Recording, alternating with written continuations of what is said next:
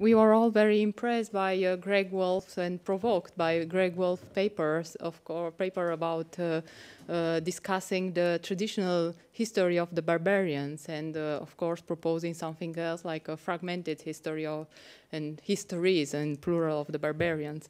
But I will still try to go back to the traditional evolution of the barbarians, let's say, in the Greek and Roman world, and try to ask some questions to you, and I would be grateful if we have answers here or in a bar.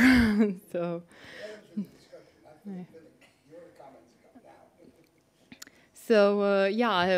about the first point. So we discussed today about when the barbarian story started. So was it archaic or was it classical, as it is fashionable to believe in the last years?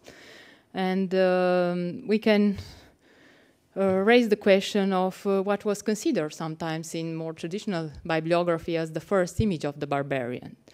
The Polyphemus story in the Odyssey, Polyphem the Cyclope as the first image of the barbarian. And the question would be, so, okay, we don't have the name of the barbarian in Homer, but we could still have already the notion and the representation, the image of the barbarian. And this would be Polyphem, who is savage, who is hostile to the foreigners, who drinks a lot, like people in Thrace from the traditional classical representation, and who is violent, and so on. So we have clear representations that this was not only Homeric in Odyssey, but already in the 7th century. So was Polyphemus a barbarian for people in the 7th, 6th century, even if the name was not the barbarian name, but what we can understand by the notion of the barbarian in archaic times. So my position is to think that, of course, because the Greeks lived around the sea and they were always in contact with different populations, the matter of the opposition to the other was always present, and to a hostile opposition to the other, and of the inquiring about the self and identity.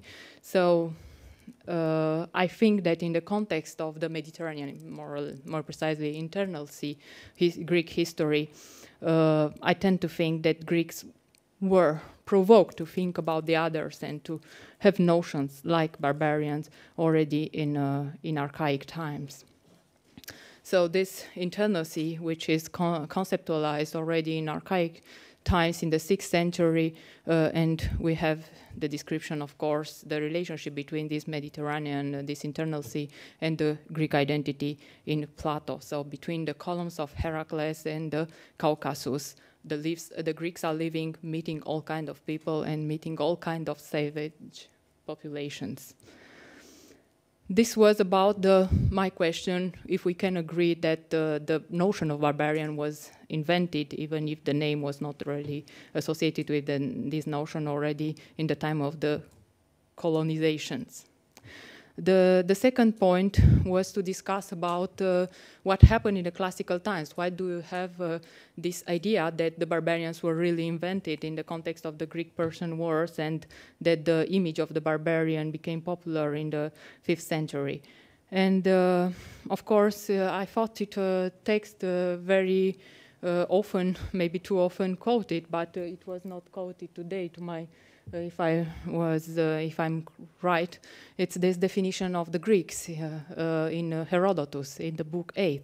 So I think what happens in the 5th century, at least for me, it's just a suggestion, and I'm open to your criticism, is not that barbarian is invented, but that we have from the 5th century onward a clear definition of what the Greek is. And depending on this categories, on this definition of the Greeks, we have better descriptions of what the others are in oppositions with the Greeks. And this is why, so the kingship of the Greeks in blood and speech, so speech, barbarians versus Greeks, blood meaning not real connection, but invented genealogies, or in any case, more or less reconstructed genealogy, shrines of gods, so Greek gods versus other gods, and practices, so sacrifices. Greeks are opposed, of course, to the Scythians and to the Egyptians, who sacrifice in a different way.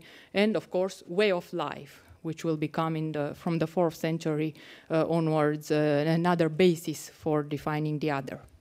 So this is for me something like the representation of the world of Herodotus, more precisely here with Greek and Persians in the middle of the world, and then all kind of circles of barbarians. And I think that what us as Hellenists can take and use from the talks of our specialist of China is this image of different circles and different barbarism. There is no, for any civilization we know, not one barbarians, but many barbarians with many characteristics, and in some civilizations we have these circles. We saw them, so especially for the Chinese, for the ancient China, that we find it precisely in Herodotus. And this, I think, comes precisely because from the 5th and the beginning of the 4th century, we have this reflection about what is the Greek, what is the human being, and which is the evolution of the human being in order to reach the highest point of development, which is the Greek being. And another passage I would suggest to use in discussions about barbarians is this Platon Protagoras, the history of humankind. So the man was created naked, unshod, unbedded, unarmed. And Prometheus gave arts and fire, so Homo faber, the first. Then the worship of God, then inventing the dwellings, clothes, sandals, beds, foods, and so on. Then respect and right, so the law among the men, and then foundations of cities. Why I'm quoting this reconstruction of the human past, anthropological discourse in Plato? Because I think it can fit what Herodotus put on different circles of the world. So the Greeks are in the middle and they are the most advanced. More you go to the margins, farther you go into the history of the humankind. So the men of the origin, the ones who are naked and have nothing, are those at the extremity of the world, behind the Scythians, so the anthropophagy, and the ones who don't dress properly in the European, Euro-Asiatic steppes, or through behind the Ethiopians, and so in the Libyans into the south. So I think that we can find some correspondence between these temporal circles in Protagoras, the evolution of the human being, to the Greeks, and the geographical circles in the world of Herodotus. This is why I think that in the 5th, 4th century we have the Greek thinking about what the Greek is, what the barbarian is. But for me, but in any case I let you contradict me, not the invention of the barbarian as a notion. A third point, so it was also discussed in different papers today, this idea of cosmopolitanism, isn't it, with Alexander's expansion into the East, and this desire to create a common humanity.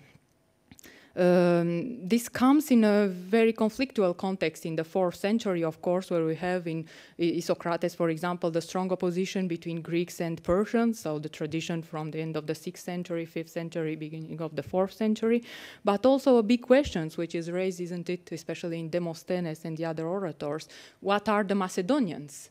Are they Greeks or are they barbarians? And of course, this is all the political debate of the middle of the 4th century. And for me, this Macedonian problem is a key for passing from classical to Hellenistic thinking about the barbarian, because the masters of the world became what for them some were barbarians. Some of the speakers here underline the importance of taking into consideration the fact that we have different texts from different genres and from different authors, and most of them are fragmentaries. I would add to this observation the fact that we can have texts which are silent or who tells only a part of the story, and if we manage to read them, we'll find even more about the barbarians. And such a text, it's for me, it's again a proposition, and you can criticize it. This mysterious periplus attributed to Scylax, so pseudo-Scylax, which must be dated in the last years of Philip II, the father of Alexander. And we have the great edition and translation, which is not easy to do, by Graham Shipley recently, and who attributes it to someone from the school of Aristotle. Why I'm mentioning this text? Because it's surprising to read it that he mentioned a lot of Greek cities around the Mediterranean, mentioning them as Greek, Hellenic cities, polis Hellenis. Why this? It's like an inventory of Hellenes for me, in any case, around the Mediterranean. So I think we should read through this text in order to see the opposition between what is Greek around the Mediterranean and what is debated, what is in conflict, in contrast with the Greeks, behind these shores of the Mediterranean. So this kind of text, which only speaks in 80%, I think, of the mentions about the Greeks, speaks for me also about the barbarian, for the cities which are not mentioned expressly at the barbarian. We mentioned the Roman world and the Roman problem, and we discussed about the absence of the barbarians in Augustus' res gestae. It's another proposition. Maybe we can think about also, again, about the definition of the self in the Roman context and about what the Roman is. I assume that we should insist on the fact that Romanitas, it's quite different from the character of Hellenism, and that the law, the juridical component of the Romanitas is quite important. So for the Romans, let's say, if, at least from the citizenship point of view, any barbarian can become Roman when it gets the Roman citizenship. And this is the example on which I'm working, the Pontians. So these people who correspond to the Roman province of Pontus, which was established on the core of the Mithridates Eupator kingdom in northeastern Turkey. And we can see here how the Pontians, from the very fragmentary references we have in Cicero and Strabo. This will be our two termini. In Cicero time, we can still see an ethnos corresponding to a Hellenistic kingdom, which oppose Rome.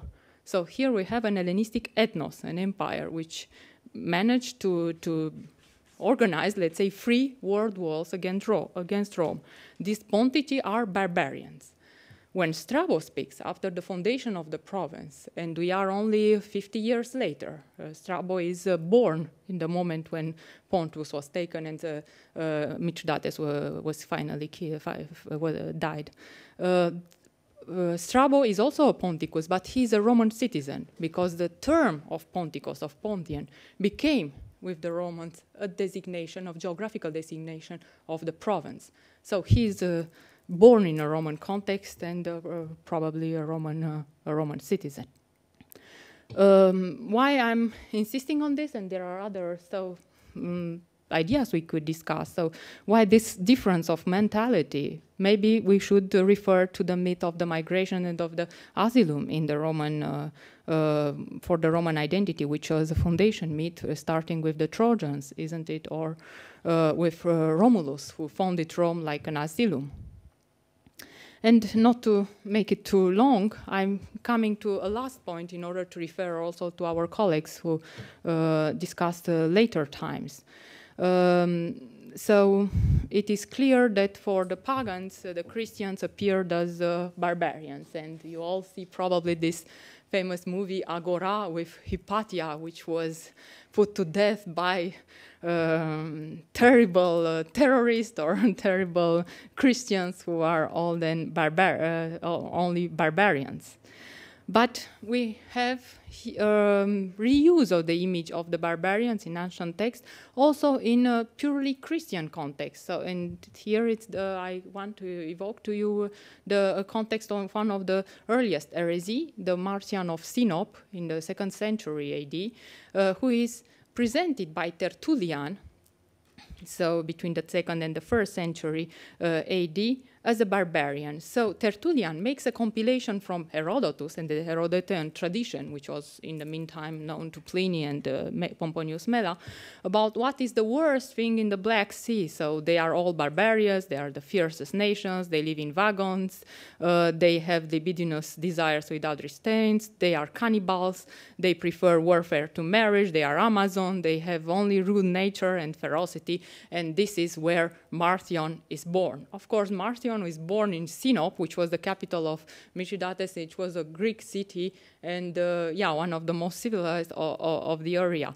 But it's this reuse of the characters of the barbarians for purely Christian controversy, which I wanted to show to you, to remind to you as a form of continuation of the speech about the barbarian. Thank you.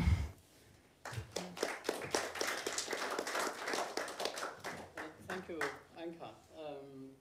Thank you very much for trying to connect all the dots. With this, I think, yes, David's suggestion is attractive. It's warm here. We all want to go to some nice place. Let me say that just one or two sentences. I think what lies in the heart of our project is the fascination, our fascination with how people came to understand others, to grasp others.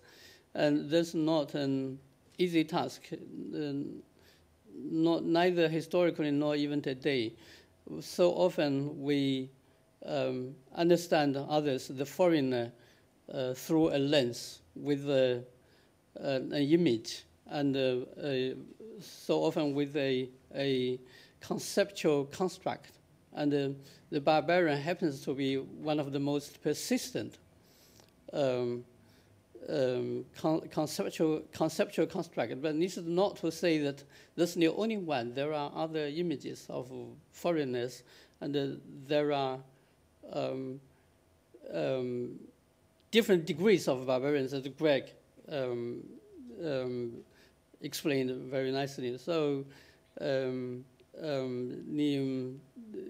but this one, the barbarian, the image of the barbarian is still probably with us, and we are, to a certain extent, barbarians in each other's conceptions of eyes. Is still true. There's one solution, though, that in 1858, the British government, I think forced the Imperial Qing government to sign a treaty in order to protect British interests in China. And in Article 51 of that treaty, there's only a single clause. It said that henceforward, the Chinese word "yi," then with the bracket, barbarian, should not be used of Her Britannic Majesty's government and her subjects as well. And I think that worked because we've ceased since then gradually to call the British or the Westerners barbarians. So there might be a solution to that.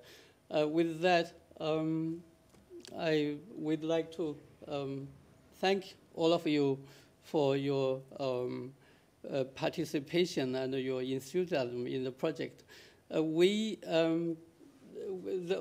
is a practical question that we have in mind. What to do with our presentations? We've put this.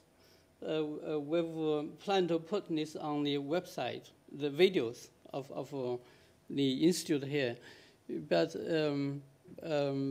we are not sure at the moment whether there should be book out of that. I think this is a common project, so we are open to suggestions, opinions. If our participants, we have a sort of consensus that it's worth publishing the book. A book should be published out of this. Then we will, Anca and I will look for a solution. Then in time we'll give you an answer whether we will be able to do that or not. So please, if you have any opinions and suggestions, please feel free to tell either Anca and I. Okay. Thank you very much. Okay, David. One comment. Right. Just to thank Anca and Yang for putting this wonderful session together. We really are grateful to you. Thank you.